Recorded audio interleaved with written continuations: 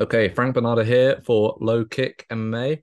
Joining me today is Harry Hunsucker ahead of his upcoming fight with Tyson Pedro at UFC 278. Harry, thanks for your time today. How have things been since we last spoke? I've been doing really good, man. Me and the family are doing good. Everybody's staying healthy.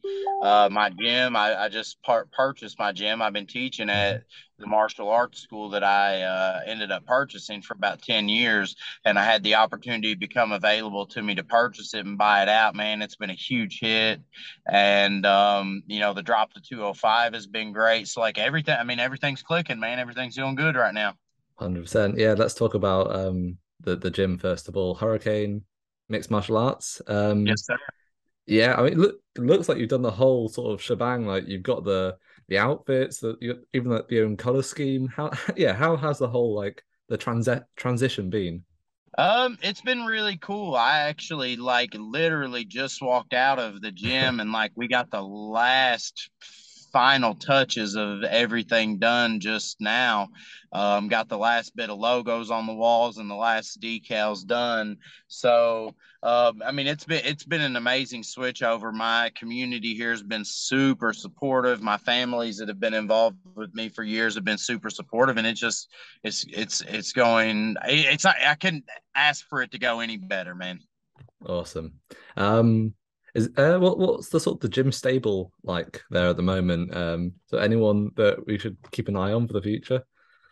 So right now, I mean, we've always been a karate school, right? Hmm. Over the past 10 years, as soon as I took over, we kind of transformed into a kickboxing and MMA Okay. gym. If I was to give you one guy to look out for, though, is we got Tony Scott down here, and he's actually the guy that got me started in MMA way back in the day. He is 12-0, 13-0 as an amateur, and he'll be making his pro debut soon. My buddy Trent Knott, he's going to be making his pro debut soon. So we got a lot of things on the horizon, man. And good things are coming. That's awesome. Another sort of I suppose new caveat of your life as of late is this documentary you've been a part of, right? Yeah, Hurricane Season Rise and Underdog. I've sort of struggled to find any footage of it over here in the UK, but just tell us yeah. a bit about There's that whole. Yeah. So I had these guys approach me with the opportunity to, follow me around for a year and a half, Mm. basically, and film my life and film my training and film my prep for the fight this next weekend. And, right now, there's no footage of it available. As soon as my fight's over, it'll be Okay. available. There's some pretty fight specific stuff in there, and there's some tight knit stuff. There's some tight knit details that we don't want anybody to get their hands on until after the fight is over. Um, so it'll be out streaming on Amazon Prime soon as the fight's over. I think they've got it scheduled to go on August 21st. So literally the day after the fight, it'll be available. So Awesome. That'll be a great watch. Um, and then, as you mentioned at the very start, yeah, another big change is the drop down to 205 pounds to light heavyweight. How's that change impacted your training camp? And what sort of changes do you envision it having on your actual ability to perform in the UFC octagon? yeah, for sure. Obviously taking that extra weight off my body is going to put it in a better state to perform. Hmm. I'm not going to be giving up 50, 60 pounds to guys like I have, pretty much every fight since I've been a heavyweight. I mean, my last fight, he's the first UFC heavyweight in history to miss weight, and he had 50 plus pounds on me on fight day.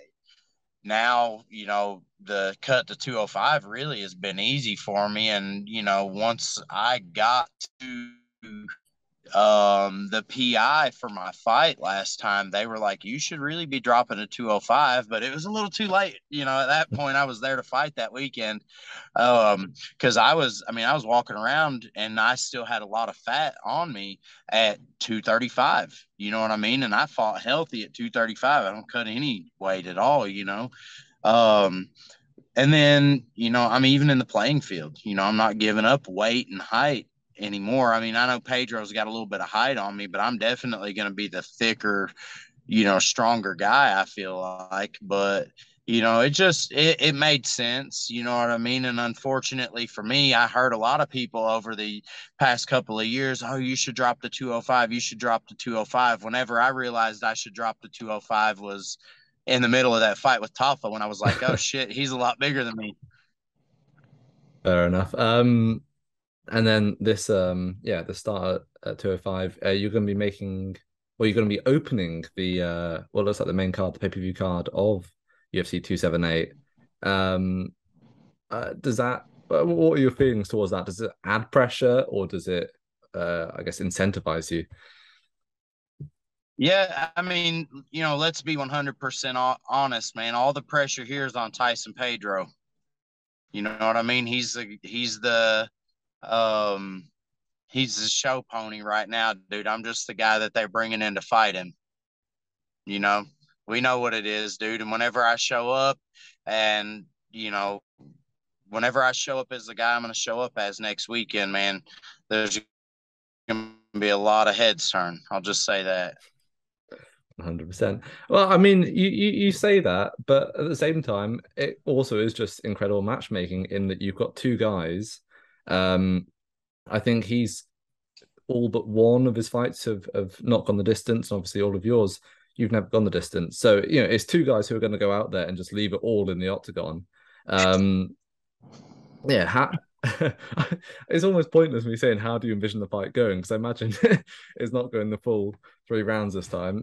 Yeah, Yeah, what are your thoughts? I honestly think you'll see this fight go a lot later than anyone would expect to, Okay. because he's going to get frustrated because he's going to have to do a lot of moving to keep up with me. You know what I mean? So I think that it's going to be. I think this will be a very surprising fight for everyone to watch. Okay.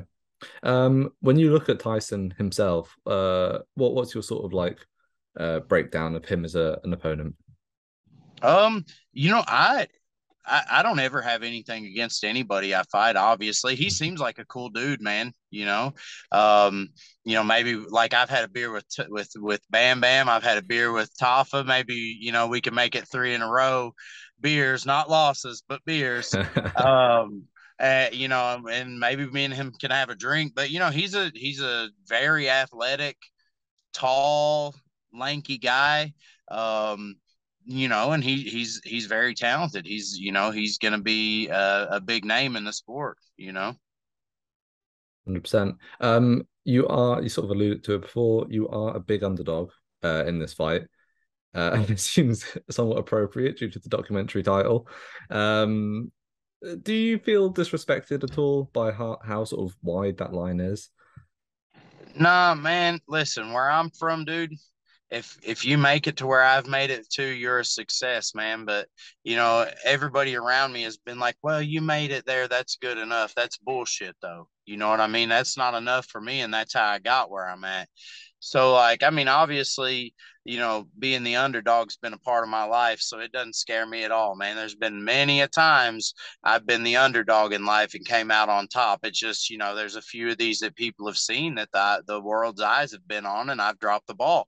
I mean, I've hesitated. I will not hesitate this fight, man, because that's what costed me. That's what costed me with Tafa, dude. Is I hesitated. I spent that fight trying not to get knocked out instead of just going out there and fighting. You know what I mean? And that stops guys. I mean, if you look at whenever I fought Jared Vandera on the Contender Series, that guy is who I really am as a fighter. But I didn't have the gas tank to support it because I'd been sitting on the couch drinking beer for 2 weeks before that fight. So I didn't have the cardio to support the fight that I knew I could take to him. So you're gonna see the best version of me that there's ever been. Now, will I lose or will I win? It's a fight, man. It's a toss up. Anytime you get in a fight, and I'm not one to sugarcoat it and act like, oh, there's no way he can beat me, because we're fighting on the pinnacle of fighting. You know what I mean? But I know that I won't hesitate. I know that I'm not afraid. Anytime that the UFC's called me, I'm the guy that stepped up whenever nobody else would. When nobody would fight Bam Bam on 4 days' notice, I did that shit. Whenever Tafa was the first UFC heavyweight in history to miss weight, I still fought that motherfucker too. Yes, he did. And 100%. as soon as they called and they said Tyson Pedro is the fight, I said, well, all right, that's fine, man. Let's go. I don't say no to fights, dude. I never have said no to a fight. I've got to say, I feel like there's a, having spoken to you before the Tarfa fight and speaking to you now, there seems like a sort of underlying level of just self-confidence that maybe wasn't as prevalent before. Yeah, I mean, well, I was just trying to be humble, man, and I was just I was a different guy, man. I'm Hmm. different now. You know what I mean? And a lot of that is I know what's going on here. I know why I'm here. I know why they called me for this fight. You know what I mean? I'm not stupid, dude. I know how this shit works, and I know what they're trying to do, and I'm gonna spoil everybody's plans. Love it. Absolutely love to hear it. We're going to switch away from that fight for a moment. Headlining the event is that welterweight title fight. Now, obviously, as a Brit, I got a big personal interest in that one.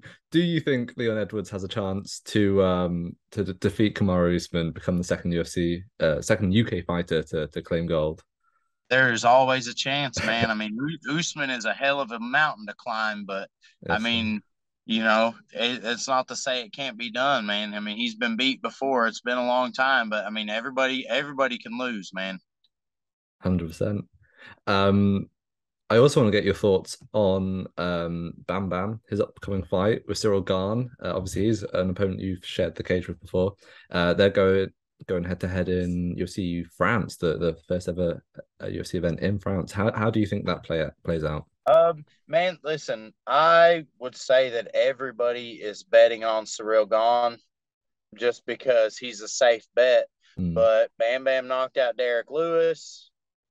Bam Bam has been doing his thing, man, and I'm a huge supporter of his. Even though he whooped my ass, I'm still a huge supporter of his, man. So I hope for nothing but success for that guy.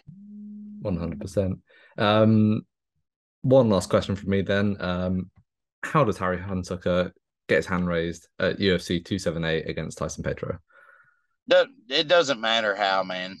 You know what I mean? At the end of the day, I put in the work. I did my thing. The results are going to pay off. It's just going to be about what opportunity presents itself in the fight for me to get the finish because he's going to be super confident coming out. And the longer that fight goes, the longer that I survive, the more it starts to tilt in my favor because he's going to start getting nervous because he's not got the finish yet. You know what I mean? Because he's going to come out wanting a performance of the night bonus and get a quick knockout. You know what I mean? So the longer that I survive and the longer that I make him sweat, the more mistakes he's going to start making. 100%. Brilliant. Thank you, Harry. I really appreciate you taking the time to speak with me today. Um, we've already plugged your gym, but if there's any sort of social media and whatnot, you'd like to give a shout out to, the floor is yours. Yeah, just give me if you want to give me a follow on Instagram, my tagline is at hurricane_Hunsucker. You guys give me a follow there. You can see updates on my life. Yeah, I mean, there's loads on there, including Harry's upcoming documentary that we spoke about before. So make sure to check that out after UFC 278. Thank you, Harry, and best of luck in the upcoming fight. Thank you. Appreciate you, man. Make sure to subscribe to the LowKickMMA YouTube channel for all the latest news, event previews, and interviews with some of the biggest stars in MMA.